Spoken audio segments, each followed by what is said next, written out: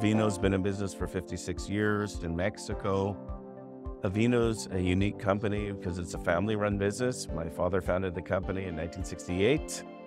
We've got a large endowment of silver equivalent, 371 million ounces and 70 million metric tons, which represent over 5 decades of mine life. The key projects are the producing Avino Mine and the recently acquired Preciosa mine from Coeur, which is 19 kilometers away.